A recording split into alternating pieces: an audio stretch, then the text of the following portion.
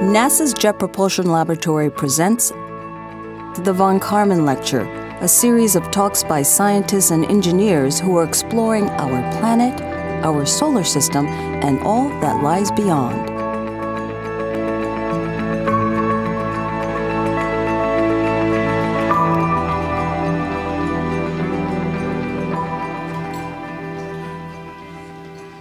Good evening, ladies and gentlemen. How's everyone tonight? Good. Well, thanks again for coming out to join us this evening. Where is the best place to find living life beyond Earth?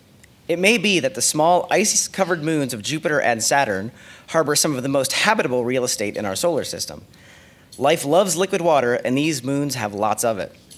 Tonight's lecture will explain the science behind why we think we know these oceans exist and what we know about the conditions on these worlds, while focusing on Jupiter's moon Europa, which is a top priority for future NASA missions. And we'll also show how the exploration of Earth's ocean is helping to inform our understanding of worlds like Europa. Born and raised in Manchester, Vermont, tonight's guest earned 2 bachelor's degrees from Dartmouth College and his master's and PhD from Stanford University. He is now the Deputy Chief Scientist for Solar System Exploration right here at NASA's Jet Propulsion Laboratory. His research focuses on the origin, evolution, and distribution of life in the solar system, with an emphasis on moons of the outer solar system that likely have liquid water oceans. His work involves numerical modeling, laboratory experiments, and field campaigns exploring some of Earth's most extreme environments. His fieldwork has brought him to the dry valleys of Antarctica, the depths of the Earth's oceans, the icy permafrost of Alaska, and to the glaciers of Kilimanjaro. In 2011, he was selected as a National Geographic Emerging Explorer and has been featured in several television documentaries for National Geographic, Discovery, and PBS, and was featured in the IMAX film Aliens of the Deep.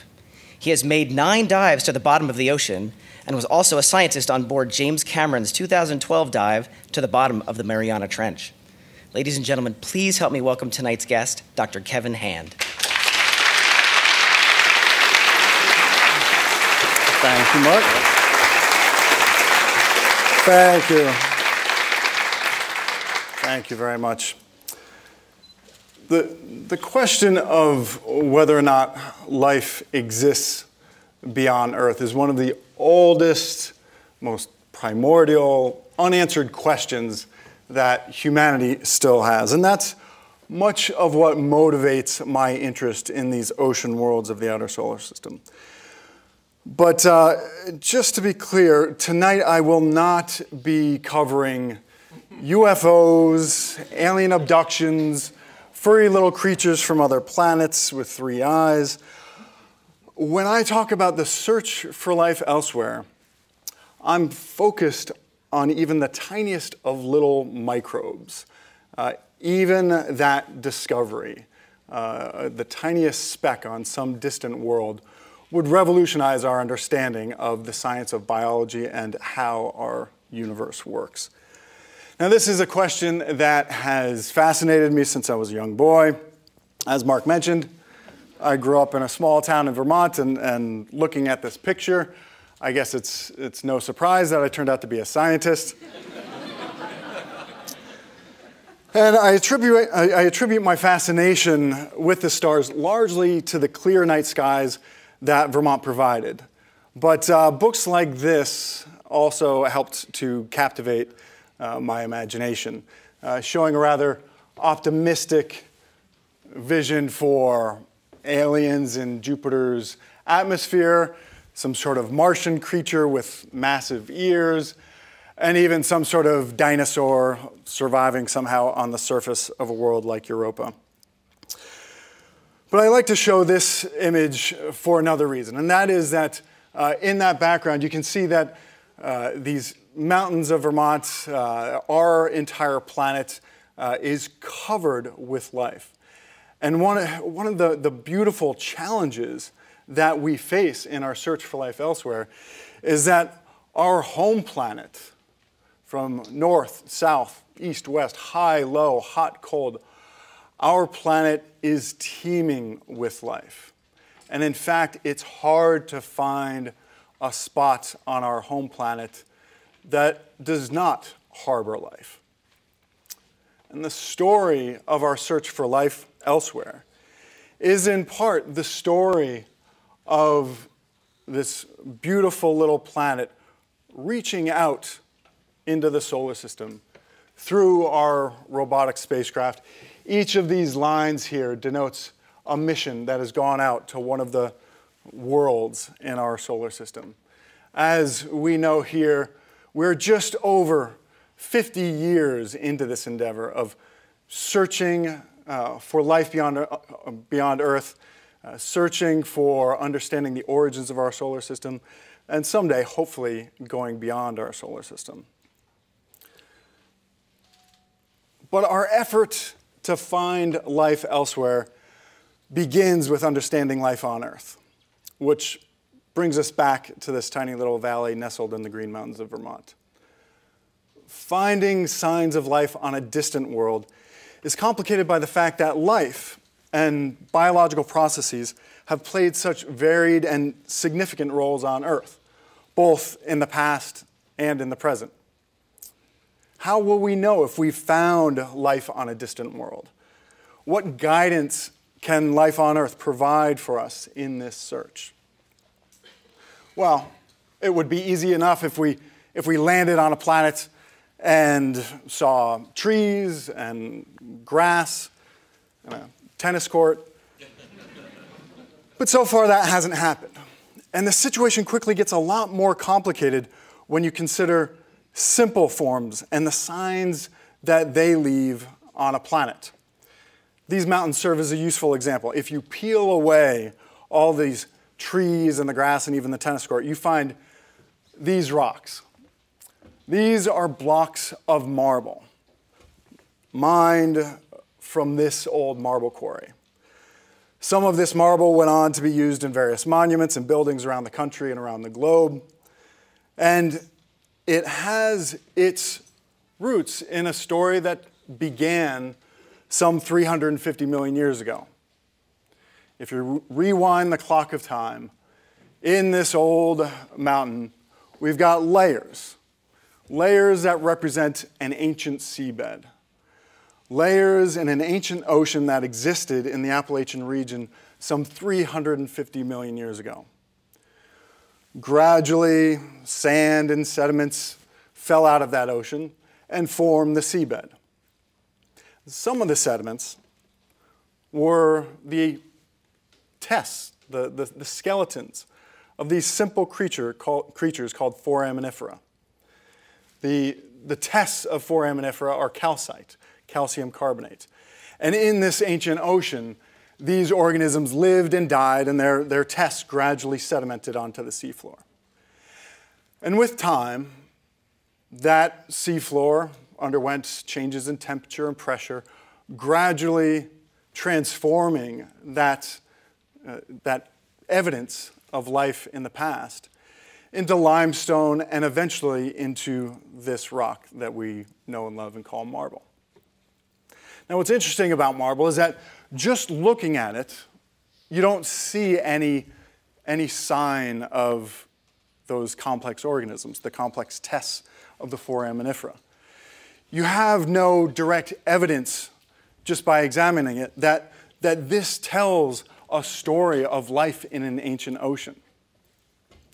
And yet, to the trained eye, through our study of life on Earth, through our understanding of biology and biological processes on our home planet, we've come to appreciate that, for the most part, when we find this stone called marble on Earth, it tells a story of past life on our home planet.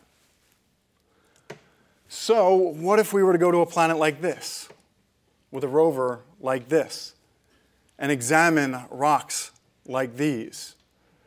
A landscape showing, dotted with ancient stream beds. What if our Curiosity rover were to rove up and nestle up against a nice big block of marble? What would we conclude about that as a sign of past life on Mars? The answer is, frankly, we don't know. That's part of the challenge. Trying to figure out both the context and the formation and the history of a geological region on a world like Mars. And the adventure is just beginning. Who knows? We may someday find rocks like marble, or perhaps even more obvious signs of ancient life on Mars. But as much as I love the planet Mars and our search for life on Mars, for the most part, we are looking for life in the past. We are looking for evidence of life in the rock record on Mars. I want to find living life, life that is alive today, life that is living in an environment that is habitable today.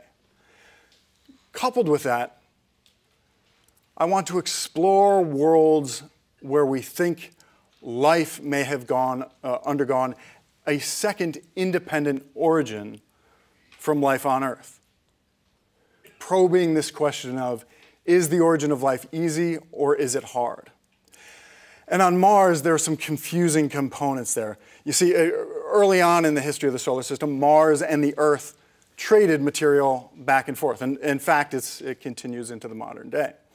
And so if we were to go to Mars and find a fossil, well, first of all, we would have a hard time discerning the biochemistry of a fossil. But even if we were to go to Mars and find living life and discover that it was based on DNA and RNA and proteins, we would then have a challenge of figuring out whether or not that life was related to the tree of life here on Earth, or whether or not it represented a second origin because of this transfer of material back and forth. And this comes to that issue of the tree of life here on Earth. Our tree of life has changed dramatically over the time period in which we've been exploring the solar system. Just some 50 to 60 years ago, if you mentioned the tree of life, this is the image that would come to mind. An image of Neanderthals not too far away in the evolutionary timeline from dinosaurs and other large creatures. But we now know that the tree of life that we once conceived of is just the tiniest of branches on a tree of life that is dominated by microbial life forms. We are just that tiniest little twig in this beautiful tree of life with archaea, bacteria, and eukaryotes, most of which are single-celled microbial organisms. So might there be a second tree of life out there in our solar system? Could there be a forest of trees of life in our solar system and beyond? To probe that question, I think we need to explore these ocean worlds of the outer solar system. Shown here is a portrait of the ocean worlds of our solar system. At the center, of course, is the Earth. And around the Earth, I've placed Europa, Ganymede, and Callisto, 3 moons of Jupiter, Enceladus and Titan, 2 moons of Saturn, and even Neptune's curious moon Triton, we think, could possibly harbor an ocean. In that case, it would be liquid water mixed with ammonia and a few other things. But these moons of the outer solar system are covered in ice, and beneath their icy shells, we have good reason to believe that vast quantities of liquid water are there today and may have persisted for much of the history of the solar system. This information, this knowledge, is really transforming our understanding of what it takes for a world to be habitable.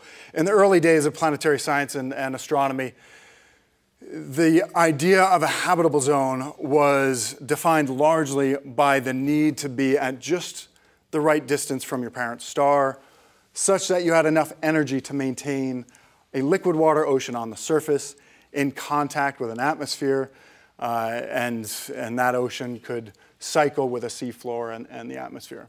And so we had this sort of Goldilocks scenario where if you were at the Earth-Sun distance, you could maintain a liquid water ocean on the surface. If you got too close, you got too hot, like Venus, and you could not sustain an ocean. If you got too far away, you got too cold, and you could not sustain an ocean.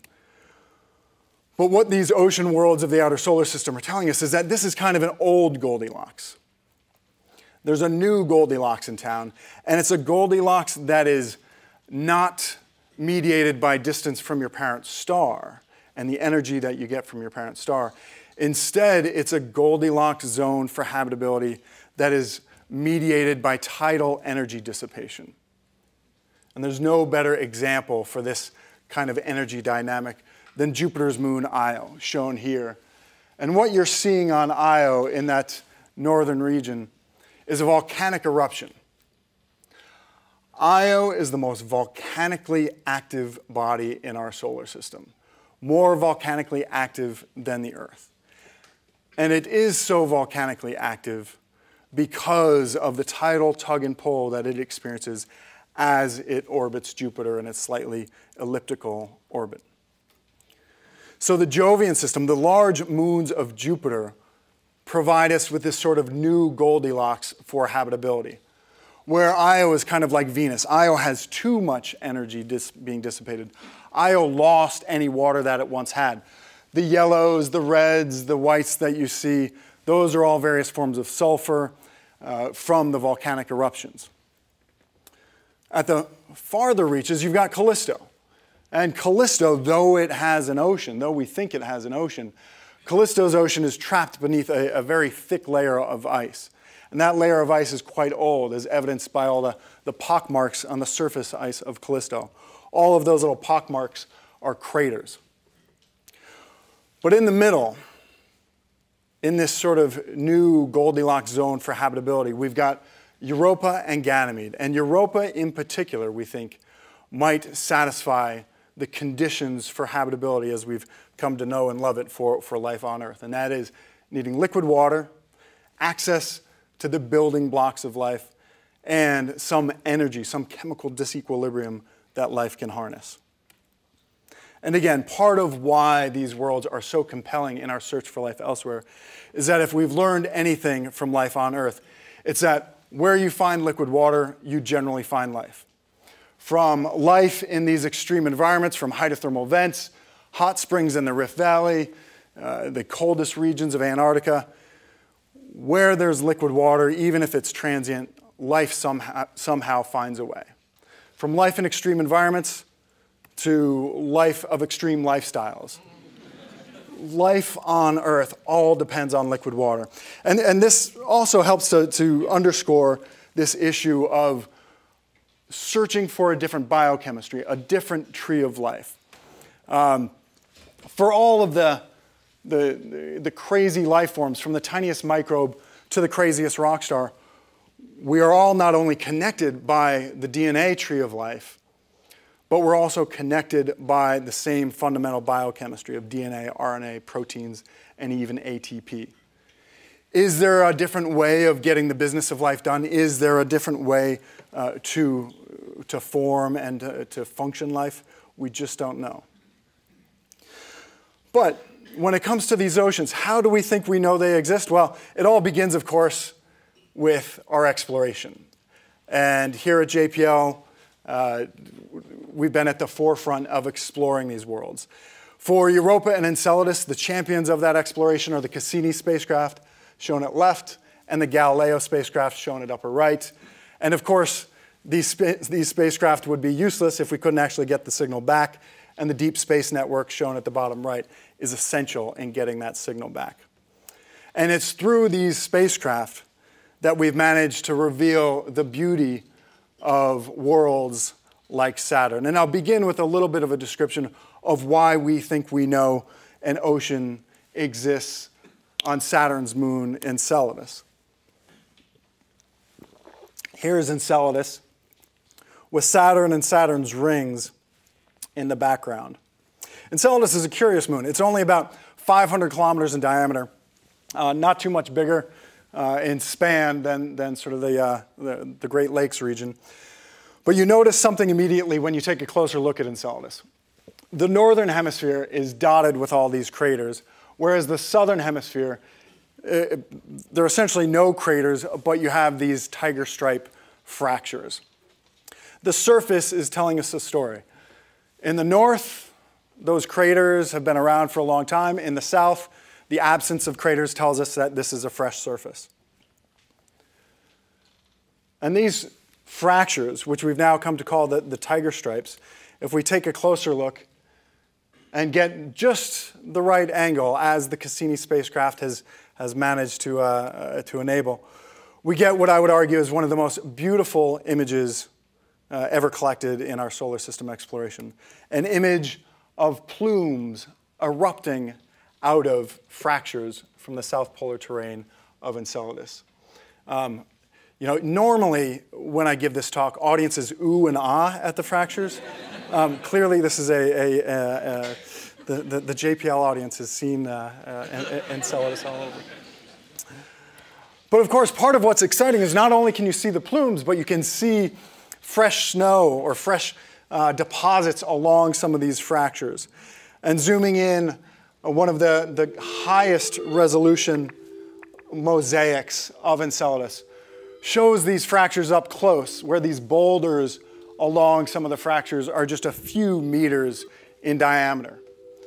And part of what, of course, we want to accomplish with our future of exploration is developing and designing the robotic spacecraft that will dive into these fractures, down into these regions where we have good knowledge of plumes coming up, connecting to an ocean below. The sunlight here gives you some view into the deepest regions of some of these cracks.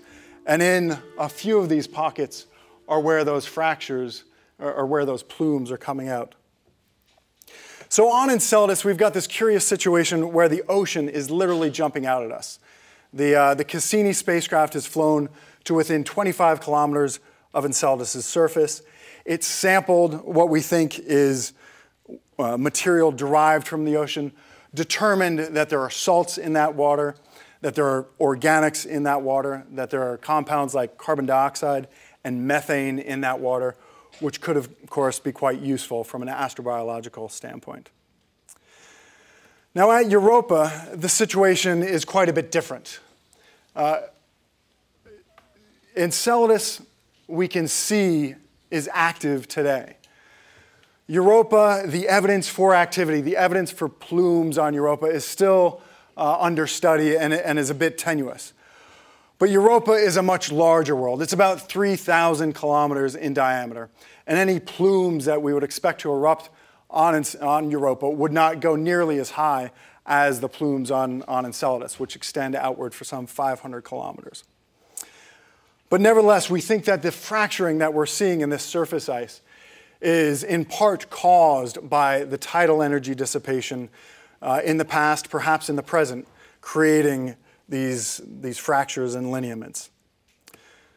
This ocean is, of course, maintained through this tidal energy interaction. Europa is about the size of our own moon, but orbits Jupiter, which is some 318 times as massive as the Earth.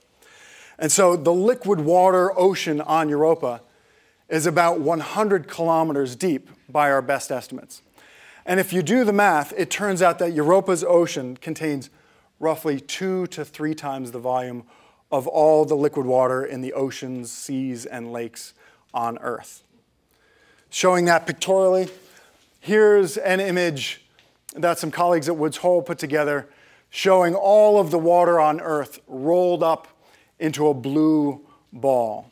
That blue marble is all of Earth's water. Now, the first thing that you should appreciate when you see this image is that, of course, we need to take care of our home planet and protect the scarce water that we have here. If you do the same calculation for Europa, you end up with a blue marble that contains about 2 to 3 times the volume of all the liquid water found here. Now, as I mentioned, on Europa, we don't have the smoking gun of plumes erupting. We haven't seen any new fractures forming. That, I would argue, is largely due to limitations in our data, limitations in what's been returned by the Voyager and Galileo spacecraft. But we have very good reason to believe that that ocean exists. And the discovery of this ocean, I like to break into 3 easy pieces. The first piece is to find a rainbow connection. Much of what I do here at JPL is spectroscopy. And spectroscopy is basically a scientist's fancy word for studying rainbows. If you take a rainbow and turn it on its side and look at the intensity of the different colors, the different wavelengths, that is essentially a spectrum. And by looking at the variations in intensity of the various colors, you can reveal important information about the composition of the water in the atmosphere, the other compounds in our atmosphere, the composition of our sun. And so spectroscopy is an incredibly useful tool for getting at surface and gaseous compositions. And that's exactly what astronomers did back in the late 1950s and 1960s. They turned telescopes to the Jovian system and measured the surface of Europa. And what they found is this: an infrared spectrum, an infrared rainbow turned on its side, creating this spectrum with a highly diagnostic stepwise function with absorptions at 1.5 and 2 microns that is indicative of water ice. And so by making that rainbow connection, by doing the spectroscopy of Europa, scientists were able to first discover that Europa's surface is at least covered with water in the solid phase. The second piece of the puzzle is to babysit a spacecraft. And the spacecraft being babysat was Galileo, and the babysitter is the Deep Space Network. By carefully monitoring the position of the Galileo spacecraft as it flew by Europa, the Deep Space Network and the scientists working on tracking the spacecraft were able to measure the slightest of deviations due to variations in Europa's gravity. And through that determination, which involves a lot of math that I won't go into tonight, though I imagine some members of this audience would love to dive into this, through careful analysis of the gravity perturbations that were experienced by the Galileo spacecraft as it flew by Europa, and doing the gravity inversion for the moment of inertia, that leads to an internal mass distribution or internal density distribution for Europa, where we've got an iron or an iron-sulfur core, a silicate or rocky mantle, and then an outer layer, a layer of roughly 100 to 200 kilometers of unit density material. And the simplest explanation for that unit density material is water in either liquid or solid phase. Now, the gravity information is insufficient to reveal the density difference between solid and liquid water. And so the second piece of the puzzle leaves us with this picture of Europa, where we've got a lot of water, but we don't yet have an ocean. To get to the ocean, we need the final piece of the puzzle, and that I like to make the analogy to adhering to airport security. And my apologies for this fuzzy picture. This is a picture that I took at John F. Kennedy Airport, and I was trying not to get arrested, so it's a little bit blurry. But so what happens when you walk through a metal detector at an airport? What's happening is that you're walking through a time-varying magnetic field. And if you've got a conductor in your pocket, that time-varying magnetic field in that little doorway gives rise to induced electric currents in that conductor in your pocket, and those induced electric currents give rise to an induced magnetic field. And within that little doorway are special detectors that are searching for that induced magnetic field, and the alarm goes off. Well, out at Europa, when the Galileo spacecraft flew by Europa, the alarm essentially went off. Galileo had a fancy compass on board, a magnetometer, and that magnetometer was able to detect an induced magnetic field around Europa, a magnetic field that was not intrinsic to Europa, but which was being caused and mediated by Jupiter's incredibly strong time-varying field. Again, a lot of math that I won't go into tonight, but what this third piece of the puzzle leads to is that you need some near-surface conducting layer, analogous to the conductor in your pocket when you're walking through airport security. You need some conductor in your pocket to create that induced magnetic field. And the best explanation for that induced magnetic field is a salty liquid water layer near the surface of Europa. An iron core, sure, that's conductive, but it's too far away from the spacecraft to explain the induced magnetic field signature. Those rocky silicates, they're not conductive enough to explain that induced magnetic field signature. Ice, even ice doped with salts, still not conductive enough. The best explanation for the induced magnetic field signature is this salty liquid water ocean overlain by an ice shell of a few to maybe 10 or 15 kilometers in thickness. And here is one of the highest resolution mosaics that we have of the surface of Europa. This is the airplane view if you were able to look out across Europa. These ice cliffs with dark material that we know very little about, jutting up from below, fractures that perhaps have formed recently, or perhaps they formed tens of millions of years ago. At this point in time, we just don't know. And we don't know if some of this dark material is coming up from the ocean below, if it tells us about the oceanic composition, if it tells us about life forms living in that ocean below. The Galileo spacecraft left us with just enough information to feel confident about the presence of this global liquid water ocean, but not enough information to know whether or not that ocean is in fact habitable. And that brings us back to Earth and trying to understand some of these parameters, some of the constraints that we can place on habitability for life as we know it.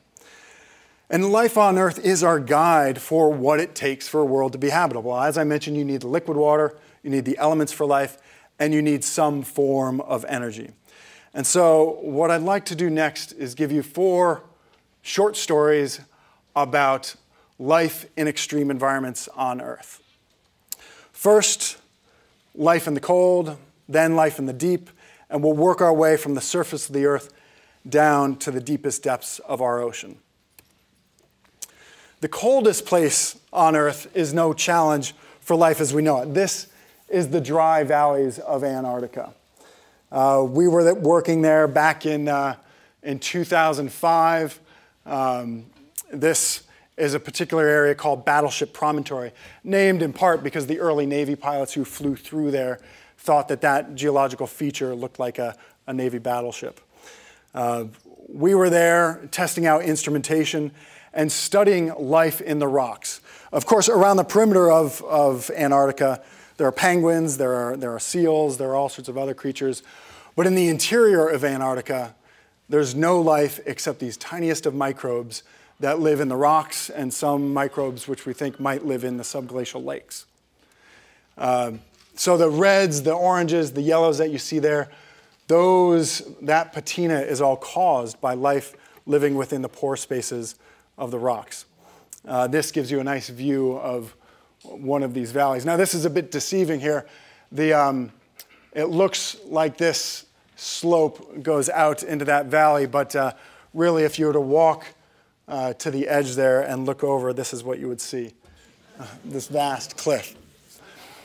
And so here again, those colors that you see, those are all evidence of life in the rocks, surviving. Keep in mind that Antarctica is dark for half of the year.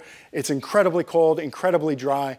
And yet what life is doing is eking out a living in the tiniest of pore spaces between the sandstone grains. So it seeks refuge, it seeks shelter in those pore spaces and manages to use the available sunlight for part of the year and some of the water that melts on occasion during the summer to then metabolize and grow and reproduce and to do photosynthesis.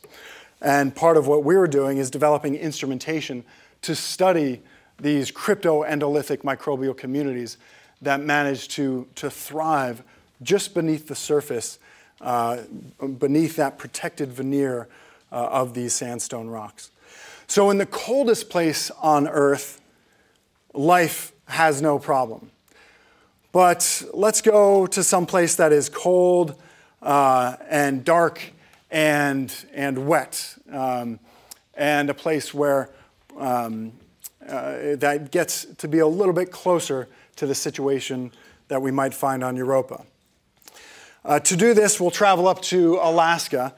Some of this work was recently featured in National Geographic, and it involves studying these some 10,000 permafrost lakes that are along the north slope of Alaska. These little dots here are lakes that are open during the summer and then freeze over in the October-November timeframe. And some fraction of these lakes have methane bubbling out of them. We know it's methane because the methane gets trapped in the ice, and we can actually crack open the ice and light some of that methane on fire. And sometimes it's a lot of methane. Now, tonight I don't have time to go into a lot of detail about the biological work that we're doing on studying the microbes that are utilizing some of the methane and the microbes that are producing some of the methane. I want to skip to some of the technological development that we're doing to then study and monitor these ecosystems throughout the season. We can only, as humans, we're fragile, and we can only be up there for part of the year. But of course, here at JPL, we build robots that go to much harsher environments than the North Slope of Alaska. Why can't we build something that we can just set free and deploy to study these lakes autonomously for months to years on end? And to that effect, some of JPL's engineers, John Lichty and Andy Klesch and Dan Beresford, I think, might be in the audience. Brilliant team of engineers. We're up there studying these lakes, and we're trying to figure out some of the chemistry of the ice-water interface and what microbes are utilizing the methane. And to do that, we wanted a vehicle, a submersible, that did not disturb the water too much and that could have a very long lifetime. And we sort of had this collective aha of, well, a traditional submersible is very energy intensive because it's moving in 3 dimensions. Whereas a rover is quite efficient because when you get to a place you like, you can just stop and do the science. Well, why not just take a rover and turn it upside down and pretend like we're crawling on the underside of the ice? And so that's exactly what our team designed. We call it the Buoyant Rover for under ice exploration. And along with doing this interesting mobility innovation of roving, of having buoyancy stick us to the underside of the ice, this past field season, I also set forth the challenge to our team to allow us to do Europa-like operations. Now, of course, the first step in doing a spacecraft operation is you've got to survive launch. And in our scenario, surviving launch is analogous to being trailed behind a snow machine on the Alaskan permafrost for about 20 kilometers. This is vibration testing. Coupled with that, we wanted a very small system, something that we could fit on the back of a sled. Here we're doing initial deployment and checkout. Here's John. You can see that we're on a tether right now. And what we're eventually building up to, that I'll show you in a few moments, is pulling that tether and operating the vehicle untethered, underwater, under ice, via satellite link, such that we could leave it there and go back to our nice warm Quonset hut and operate it in shirt sleeves. Here's one of the lakes that's got a lot of methane bubbling out of it. Andy Klesch here is poking through the ice, trying to make sure it's safe to walk on, and we'll pan over to a few of the open regions that still have methane bubbling out of them. And as you see, as we pan further and further to the right, I'm actually standing on pretty thin ice. And I've actually taken a dip into this water, not intentionally. It's cold, but we come prepared, and we've got lots of backup gear. So you can see that the methane is actively bubbling out. It's not hot. It's just the kinetic activity of the methane that maintains the open water. And now we'll dive under the ice. And this time, the rover is operating untethered via the satellite link. And the bubbles that you see coming out, those are methane bubbles. And the bubbles that are trapped in the ice that's methane that's being encapsulated in the ice as the ice thickens throughout the season. And so we've just begun to make this a platform that can survive for long periods of time under the ice. This past field season, we left it out there for 2 periods of about 30 hours. And John and Andy and Dan were able to actually hand over control to some engineers here at JPL operate it via satellite link while it was under the ice. This is what the rover sees. We'll take a dive into the lake. This is an Alaskan sunrise. The sun doesn't get much higher in the sky. We'll go over to the little hole here. And I think you can hear it.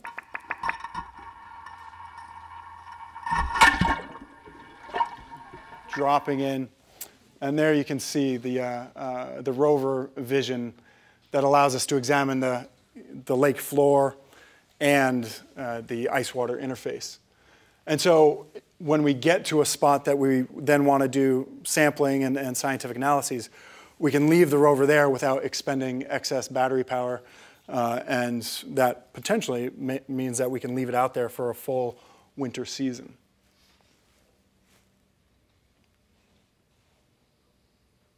And as I mentioned, we were able to operate it both from the Quonset hut and from JPL. Now, what I showed you, it looked like fun, it looked nice and everything. Just to emphasize, there are many days that are not fun up there. And in fact, on the second deployment of our rover, we went out there and a huge storm had rolled in. It had blown down one of our tents, and recovering the rover actually turned out to be a bit of a challenge because so much snow had filled in over the ice, but eventually we were able to get it out. And a National Geographic photographer, Mark Thiessen, was up there with us and captured these beautiful images with a camera on a stick showing the rover in action.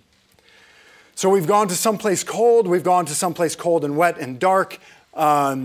Next, I'd like to bring you to deep places in our ocean, places that are comparable in pressure to the pressures that life within an ocean of Europa might experience.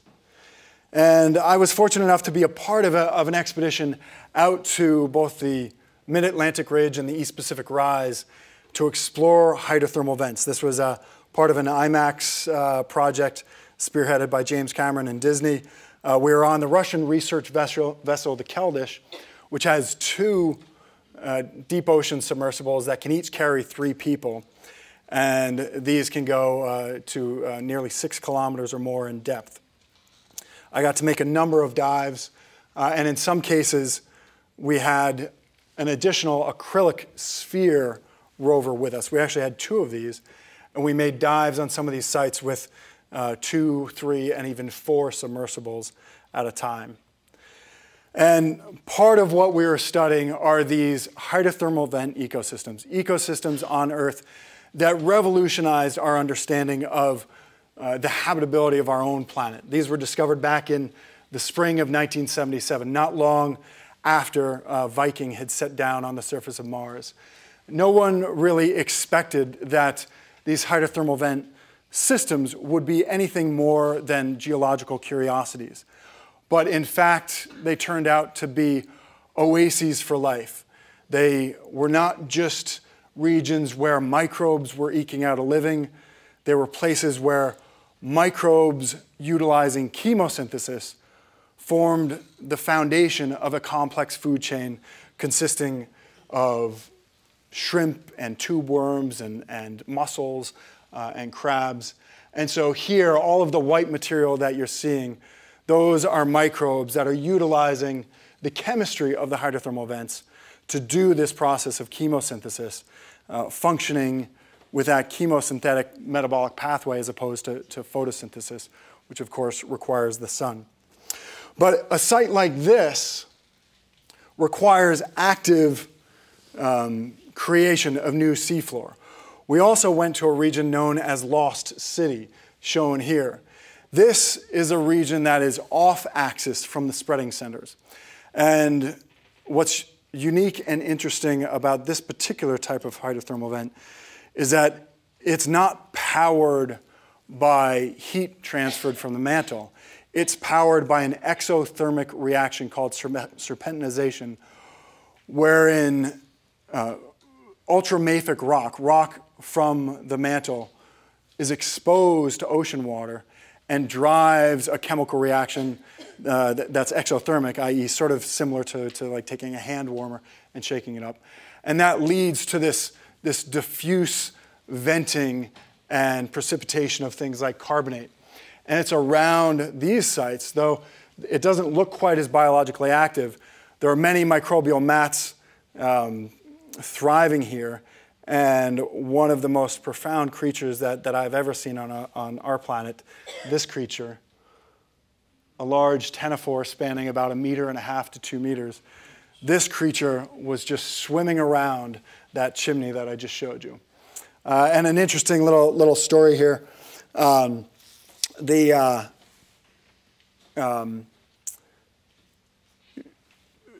went down on this dive in one of those acrylic spheres and got down to the bottom of the ocean and started to collect some samples. And we were communicating with the other subs, and James Cameron was in the other acrylic sphere, and they had not caught up with us. So we radioed up to them and we said, "Well, what's keeping you guys? What's going on?" I shouldn't say radioed. We acoustically transponded to the other submersible, and it's a real choppy communication, so it's hard to make things out. But we get a communication back saying, "Oh, yeah, we've run into a little bit of trouble. Don't worry, we'll be down there at the bottom of the ocean in 5 minutes." So we keep on sampling, and it's about that time that I discovered this creature, because I was picking up a sample and I turned the rover a little bit, and there was this astonishing space bagel, as we first called it. And so we called back up to Cameron and to Paul, the pilot that was with him. We said, "You guys gotta get down here. You won't believe what we're looking at." And they said, "Oh yeah, we're coming. That little problem, it's a leak." And of course, the last thing that you want to hear from your friends and colleagues that are in a submersible is that there's a leak in the sub. So we said, "Are you sure you don't want to surface?" And they said, No, we think the leak will stop." Now, there actually is some logic to that, because the way that these submersibles work, these particular submersibles work, is that you get in from below, and there's a cork-like plug in the bottom.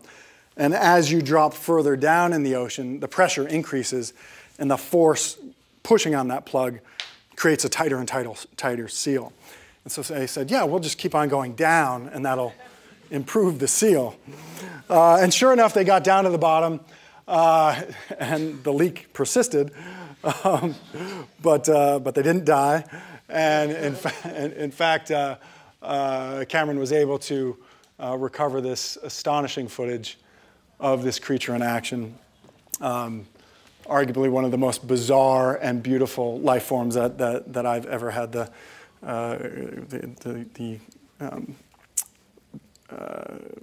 great chance to experience. But okay, so these hydrothermal vents, these are great, but to be honest, they're not that Europa-like. The depths that I've been showing you are 3 to 4 kilometers, Lost Cities at about 1 kilometer depth. The pressures in these regions is equivalent to maybe 10 to 20 kilometers or so, perhaps as much as 30 kilometers below the surface of Europa. And we think that the seafloor of Europa may well be 100 kilometers or so down.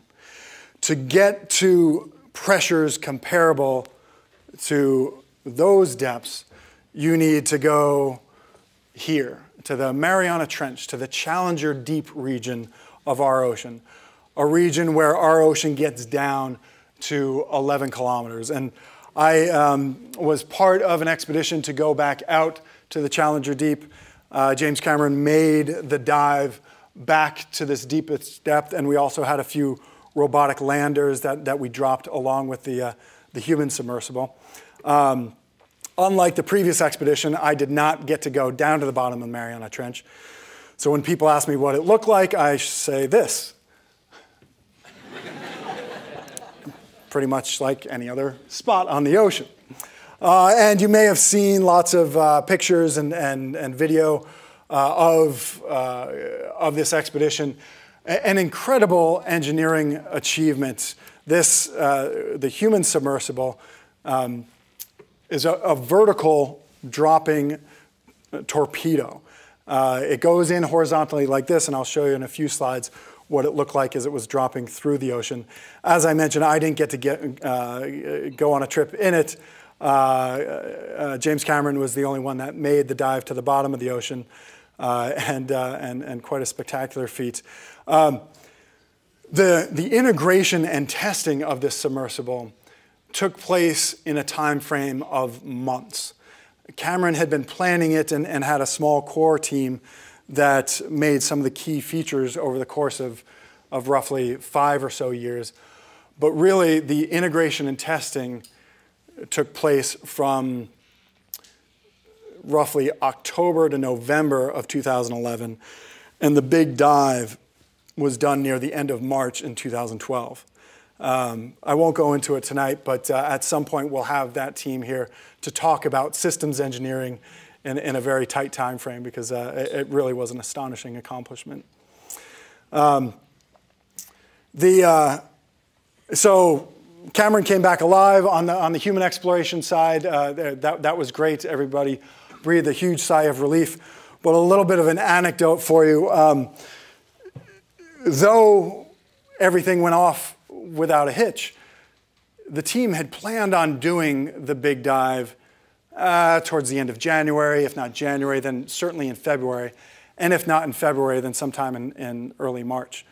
But with weather and a few things, a few problems with other things, those dates slipped. And when we started out the expedition, there was one date that Cameron could not miss. And that was that he had to be in London walking the red carpet on, I think it was March 27th, for the re-release of Titanic 3D. And this was some contract that he had signed in blood that he would be there. And lo and behold, with some of the delays due to weather and other things, we found ourselves on Sunday night, March 25th, still not having made the big dive. And Jim had to be in London less than 48 hours from there. But thankfully, on Monday morning, the seas were calm, and we were able to deploy the sub. It took about less than 4 hours to get to the bottom. The torpedo just dropped straight down. He was then able to traverse along the Challenger Deep for a few hours and then come back up. But of course, by that time, it was late on Monday, and he still had to get to London. Now, this is where I started to appreciate the dividing line between life as a scientist and life as a bazillionaire Hollywood director, producer, etc., as if it hadn't been clear before. So we're all kind of like, how is Jim gonna make this trip? When we got back out to the Mariana Trench after doing some repairs, we noticed this ship on the horizon, which looked quite small at first, but as we got closer, we saw that in fact it was a massive yacht. And it turns out that this is Paul Allen's yacht. And apparently this is one of the fastest yachts on the planet. And so Cameron needed to get from point A to point B. And he called up Paul Allen and said, "Hey, Paul, I'm going to be making a dive to the deepest depths of our ocean. Want to come out, check it out, and then help me get to Guam, where I can catch a plane and head on from Guam to through Russia and on to London." And sure enough, he made it to the red carpet just in the nick of time. And Paramount or whoever it was happy. And he lived, the story had a happy ending. Now, again, just to be clear, so that's the yacht that Paul Allen had and the fancy Hollywood stuff. The science team, this was our boat. A lovely little vessel called the Barracuda. And so it was a fine place to call home for many weeks. Just to show you the human submersible on the bottom, there it is in its sort of vertical position. And what's taking the picture in this particular image are these robotic landers that were built down at Scripps spearheaded by Kevin Hardy, a wonderful engineer down there, and overseen by Doug Bartlett, the chief scientist of the expedition. And these are telephone booth size vehicles that just drop down through the ocean, and when they get down there, they deploy that arm that you see on the side in the middle picture. And that arm has got a water sampling device, and there are cameras on board, and sediment cores and various traps to try and attract creatures. And so we deployed these on the Challenger Deep, and one of the great advantages of these is that you can leave them down there for a long time. And what I'm showing you here is video footage from the deepest depths of our ocean, the Challenger Deep, a depth of greater than 11 kilometers. And this is what you're seeing in the foreground here is that robotic arm, the water sampling device. And there's a fish head in the net there. And after several hours of just observing this fish head trapped in the net, what we observed are all of these shrimp-like amphipods collecting around the trap, feeding on the bait that we had left there. And this is astonishing. Not only is the deepest depth of our ocean a place where you might have simple life forms, but it's a place where complex multicellular life forms like these exist and thrive. Taking a close-up look at these, this is what they look like. Not the prettiest of creatures. And somebody in the audience always wants to know, well, what did they taste like? And sure enough, one of the ship hands grabbed one of these and popped it into his mouth and ate it, and subsequently ran to the side of the boat and returned the creature to the ocean, to put it politely. But okay, so that video from the Challenger Deep, astonishing, these complex creatures thriving down there. But as I showed, we had a bait trap out there, and so those creatures were attracted by that food. What do they eat when there's no fish head around? What is driving that ecosystem? We were not really able to answer that question with the drop in the Challenger Deep, but when we made a drop of the robotic landers in an area just a little bit to the northeast of the Challenger Deep, in a region called the Sirena Deep, we saw quite a spectacular sight. In this video, what you'll see is the robotic arm drop. It'll hit the seafloor and dust up a big old cloud, and you can see right away in the background there is a geologist and scientist's dream, outcrop. And those of you that have been part of the Mars missions know, of course, that scientists go crazy for outcrop because it actually gives us some geological context for what's actually going on in the environment. And so when we got the footage back and were able to piece together the images, this is what we saw. In all of the other regions in the Mariana Trench, for the most part, all that had been seen are just these sediment beds. No actual indigenous rocks that we could then connect geochemistry to. And what astonished us even more is that when you zoom in on these rocks to the right there, this is what you see. Yeah. We're calling these the bearded rocks of the Sirena Deep because they look like sort of a fuzzy rock. And our current hypothesis, and the evidence supports this so far, is that these filaments coming off of these rocks are microbial mats that are metabolizing fluids that are slowly percolating up from the ocean floor below, and from those rocks, utilizing the effluent from this process of serpentinization that I mentioned before. And so we think that in the deepest region of our own ocean, this exothermic process of serpentinization is providing the chemical energy needed to help sustain a microbial ecosystem that is then sustaining those complex creatures, those amphipods that I showed you in the previous video, which is evidence of not just a simple ecosystem in one of the harshest environments on Earth, but quite a complex and involved ecosystem in the deepest depths of our ocean, in a region that is as close to Europa's seafloor as we can get on Earth. So how does this all add up for what we want to do on Europa? Well, I'll give you my dream of dreams.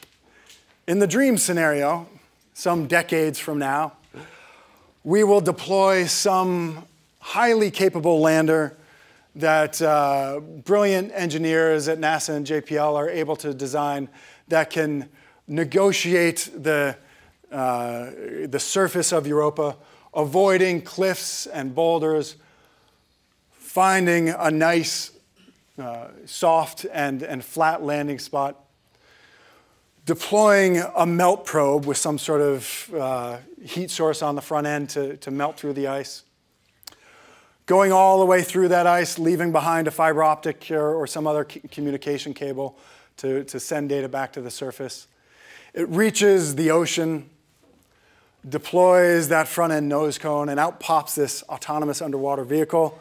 We're, of course, not going to be able to joystick this from Earth, so this thing would have to be quite autonomous. It gets down to the bottom of the seafloor, and at least in our IMAX Hollywood version, we then find not only hydrothermal vents, but happy creatures that are delighted to see us, and we have revolutionized the science of biology. So that is the dream of dreams. Of course, we have many steps to take to make that possible.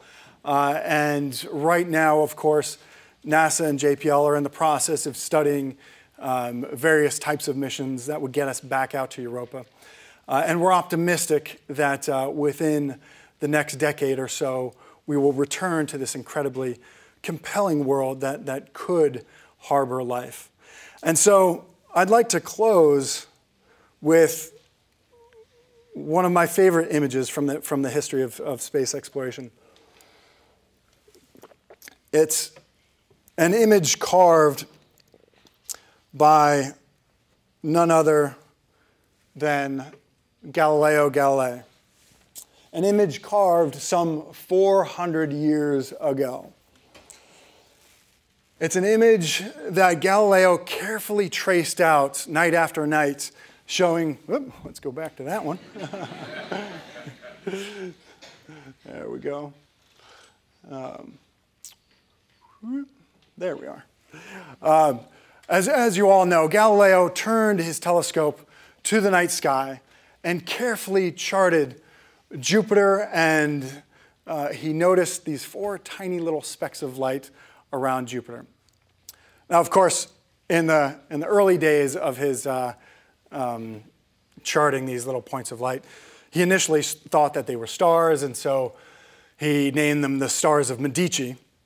Galileo was, of course, funded by the Medici family, and he was no idiot, so he knew that to keep the money rolling, he should name something after his sponsor. But he soon realized that these stars were moving.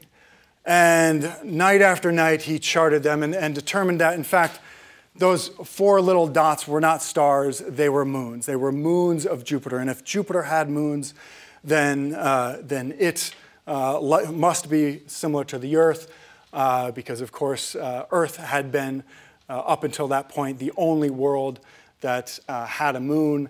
And so if things were going around Jupiter, then that went against that Aristotelian view of the Earth being the center around which everything else revolved.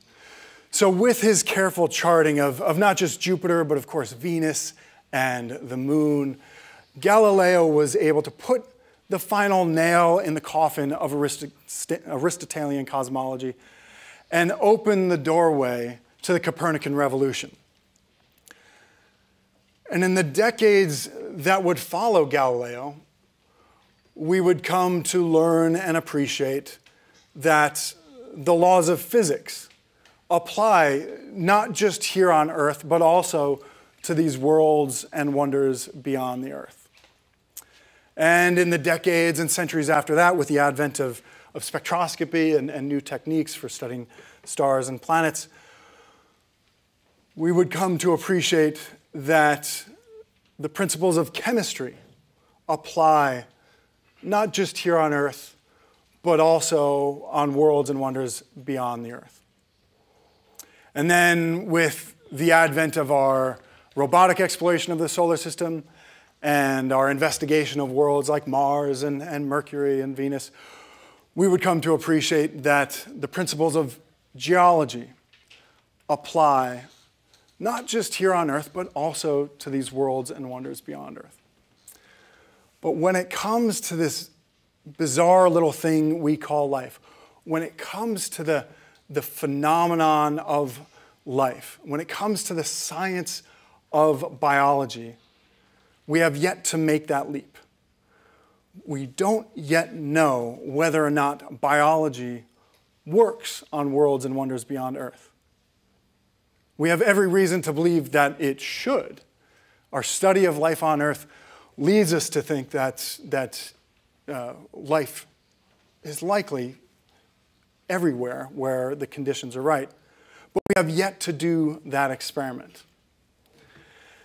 And part of what excites me about the time in which we live, part of what excites me about the next few decades, is that for the first time in the history of humanity, we have the tools and technology to answer this age-old question of whether or not we are, in fact, alone in the universe. And so I hope that some 400 years from now, our descendants will be able to look back at this time in much the same way that we can look back at the revolution that Galileo's work began. Our descendants, some 400 years from now, will be able to look back at this time in the history of human exploration and scientific discovery. And not just this time, this place, the JPL, a premier place in helping to achieve the exploration and the science that needs to be done to advance these kind of discoveries. I hope our descendants will be able to look back at this time and this place and say, it was then, it was there, it was through the perseverance and the exploration that the discoveries were made that brought the universe to life. Thank you very much.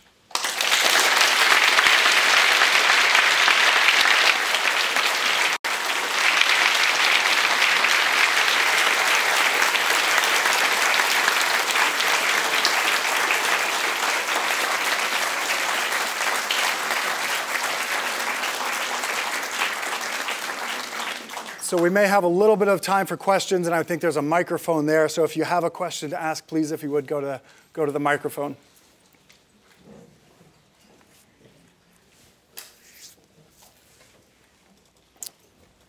My name is Abhi, and I'm a summer intern here at JPL.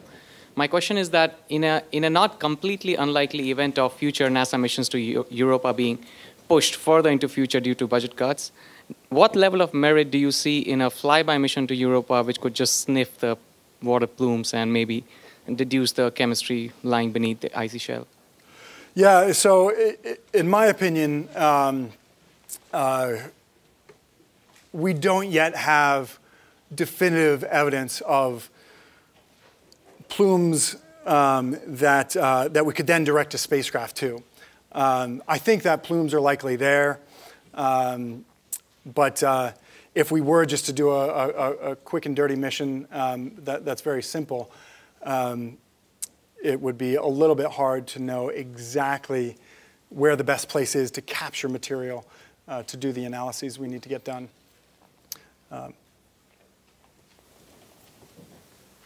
Hello. In regard to the auroras of Europa, is it possible that they will discover microbial life in the plumes of Europa, like they have discovered it in Enceladus?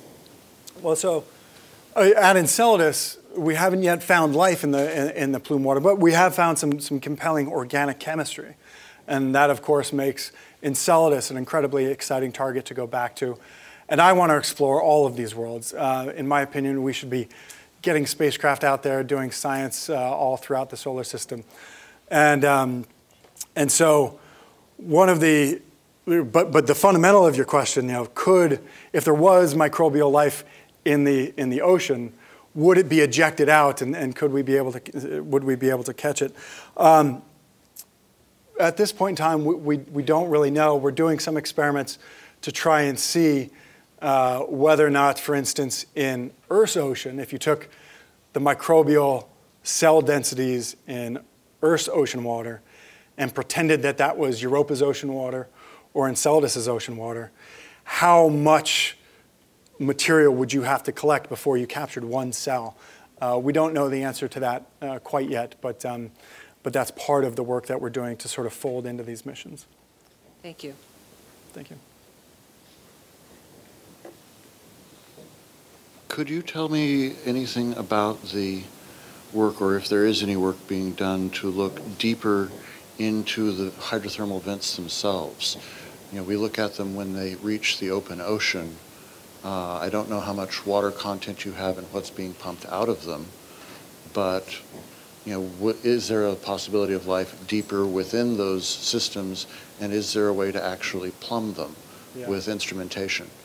Yeah, that's a great question, and there is some very nice work being done at a number of different institutions, Woods Hole, University of Washington, Seattle, Scripps, USC, and there's a project called the Ocean Drilling Program that has, as sort of a component of it, looking in areas that have or had hydrothermal vents.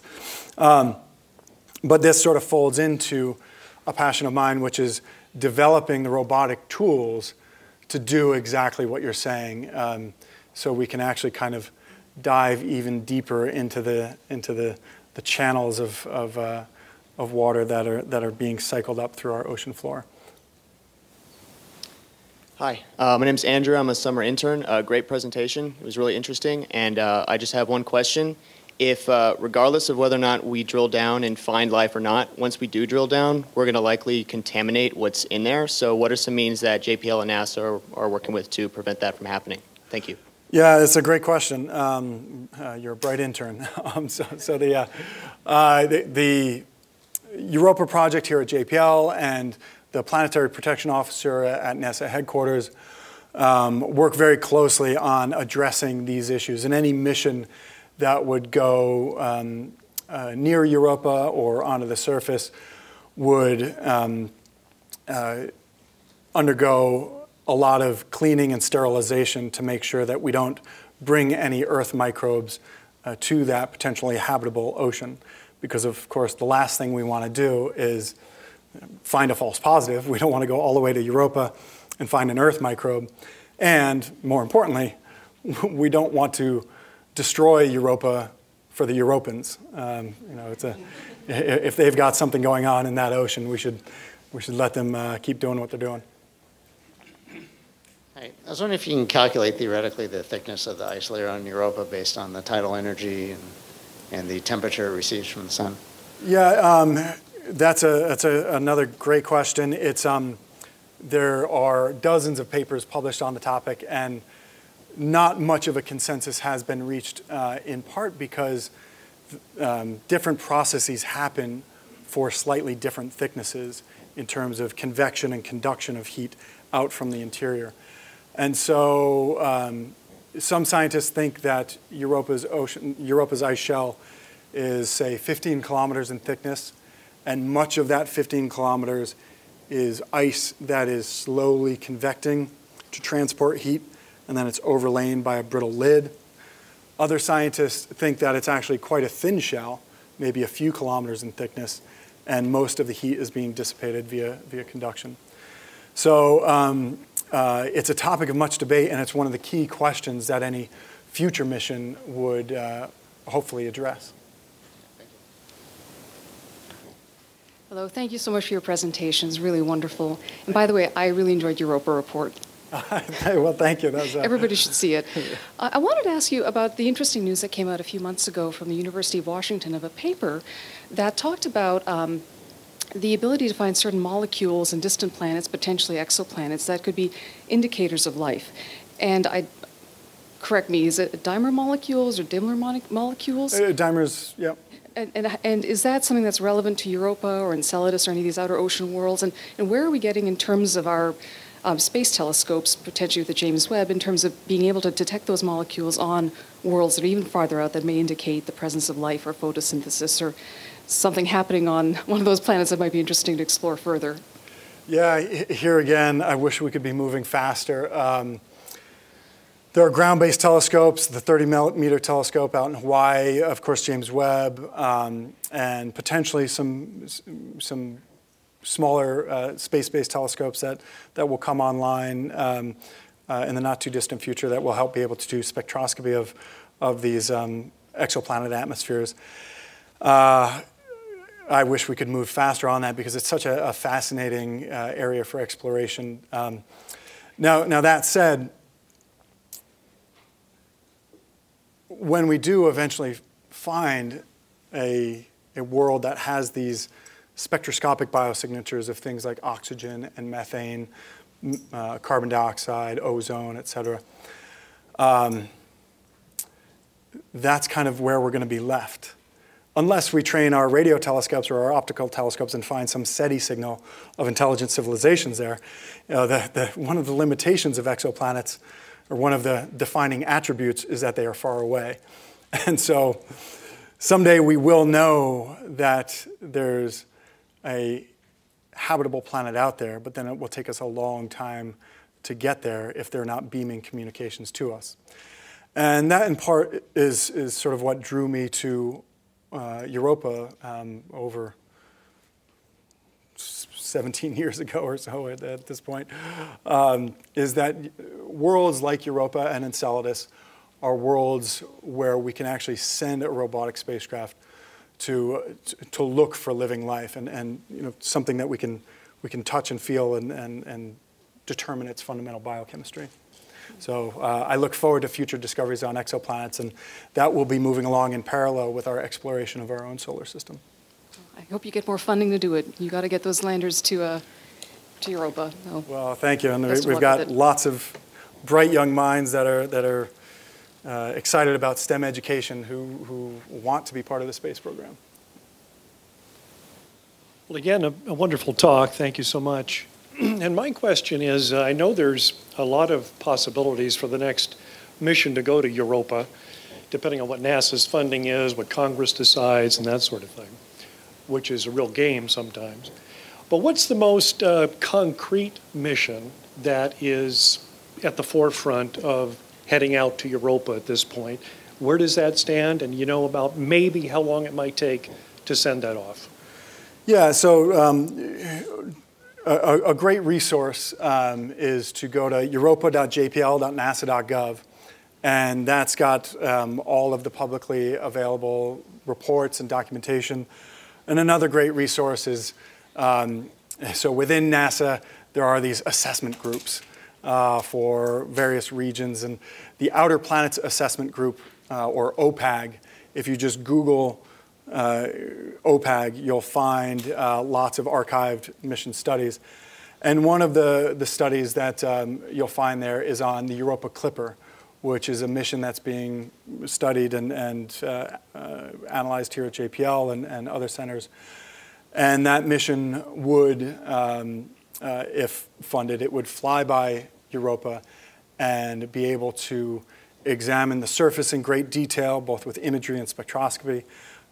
It would potentially utilize ice-penetrating radar to probe into the ice and look for water pockets and the ice-water interface. And it would have many other instruments that would help us assess the habitability of Europa.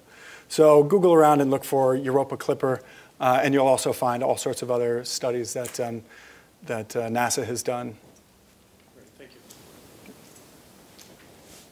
And we got a couple of questions from the web. Thank you.